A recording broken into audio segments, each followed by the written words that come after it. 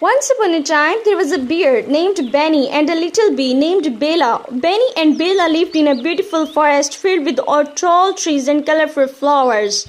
Benny, being a big and strong bear, loved to explore the forest and play in the clear, sparkling streams. Bella, on the other hand, was a tiny bee with delicate wings, and she loved buzzing from flower to flower collecting nectar. One sunny day, Benny was wandering through the forest when he stumbled upon a thorny bush.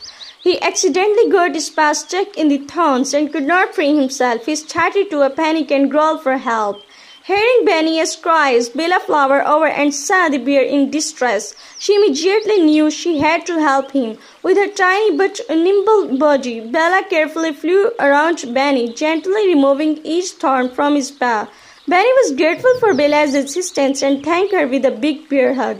From that day on, Benny and Bella became the best of friends. They spent their days exploring the forest together, with Benny protecting Bella from any danger they might encounter.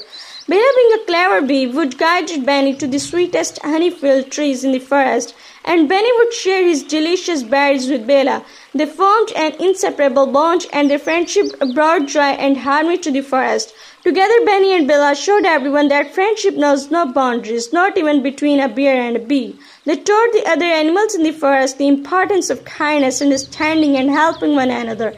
And so Benny and Bella's story reminds us that true friendship can be found in the most unexpected places, and that by embracing our differences, we can create a world filled with love and harmony.